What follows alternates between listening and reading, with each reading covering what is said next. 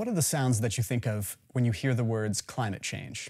In just 20 minutes, a flicker exploded into a 200-acre monster.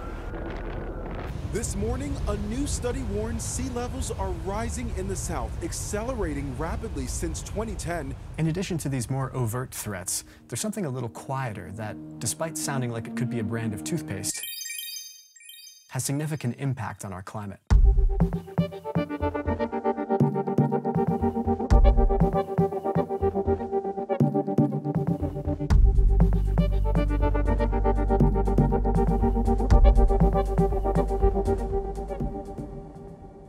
First of all, what is permafrost? So any earth material like rocks, soil, which is at or below 0 degrees Celsius for 2 or more consecutive years, that's permafrost. I was drawn to the idea of making music from the sounds of permafrost because at a distance it seems like a pretty unspectacular sonic concept. But when you look under the surface, permafrost within the frozen ground holds nearly twice as much carbon as exists in the atmosphere right now. And as the planet warms, the ground thaws and releases that carbon, among other gases, creating a vicious cycle of warming. Music and sound are my way of telling stories about climate change. So I went to Alaska with musician and composer Dr. David Krall. And my hands are frozen. And Splice's Max Below, who attracted all of the mosquitoes for us. Before we learn more about permafrost thaw, let's talk about the sound it makes, or doesn't make. Oh God. Oh. There's something compelling about going in search of quiet places. We spoke with David Betchkel, a biologist and acoustician for the National Park Service in Denali National Park, who spends a lot of his time studying quiet. And he paraphrased the great filmmaker Walter Murch discussing the power of quiet in film. You use quiet spaces or silences in film to create tension or pressure.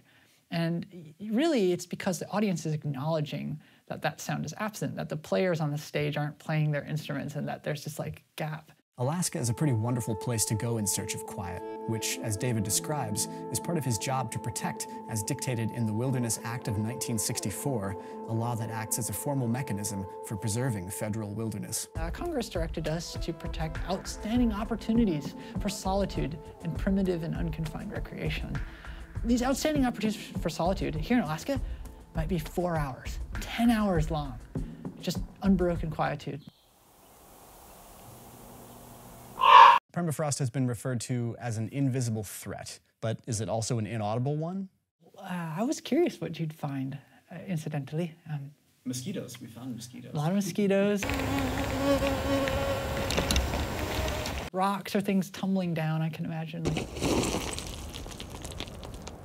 We also managed to find some other iconic Alaskan foley. This is bear shit ASMR. It's a pretty good sound, actually. While scouting for locations to record permafrost thaw in the Fairbanks area, our producer Max found this abandoned gold dredge, which turned out to be a gold mine for sampling.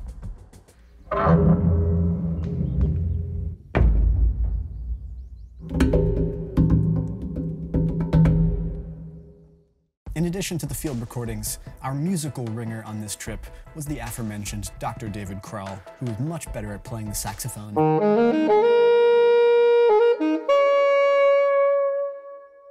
than he is at hiding behind trees while I interview scientists.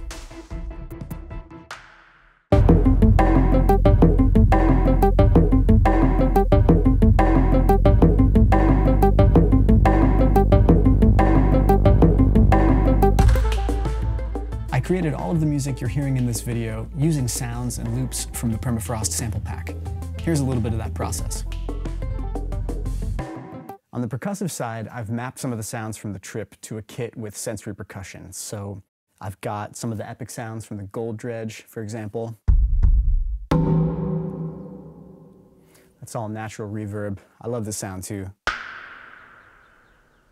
The birds in the background.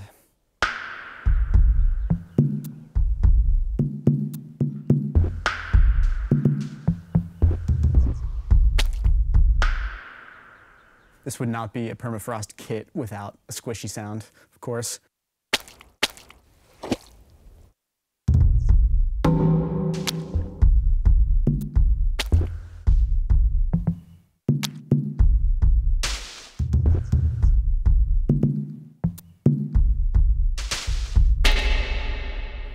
present two images that represent permafrost thaw.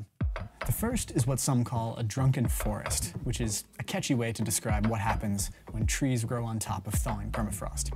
I'll let the experts explain. The analogy I like to use is if you could think of like a spider web, and the webbing is where the ice is, and then when there's like no webbing, that's where there's like less ice, and that's why when the ice thaws, you get this like bumpy pattern on the surface of the ground. So if you imagine your spider web, this is your webbing, and then this is the area where there's no ice, right? So this is the area with ice, and so when the top of the ice melts, your ground collapses. And now the summer is getting so warm that it happens. Now summer thaw go into the ice, melts the ice, surface subsides. Next year subsides more, and develop this kind of thing right on a time scale of a decade. Unfortunately, many people have built homes on top of permafrost. But for people who live on permafrost, and there's at least about 5 million people who live in permafrost regions, impact on infrastructure probably more serious because it's already happening. The second image is from photographer Taylor Rhodes. What you're seeing here is a river laced with iron. The iron leaches out of the ground and into the water as permafrost thaws. These images are visually stunning, but as you might imagine, scientists are concerned that the phenomenon could impact rural drinking water as well as fish and wildlife. Now, if that doesn't bring the concept of permafrost closer to home, picture the sheer amount of it in the northern hemisphere. There are approximately 9 million square miles of permafrost, which is about the United States, China, and Canada combined. In this era when climate protections are getting rolled back seemingly every minute, something like the Wilderness Act of 1964 that we mentioned earlier is a pretty refreshing concept.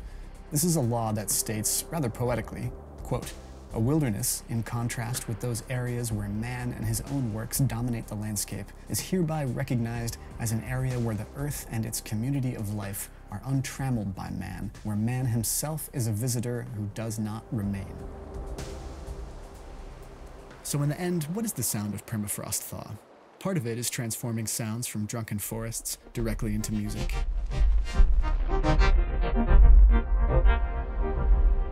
But I think it's also about imagination, about trying to bring to life the idea of the sinister contents, carbon, methane, and iron, frozen under our feet. It's about trying to be good visitors who will not remain.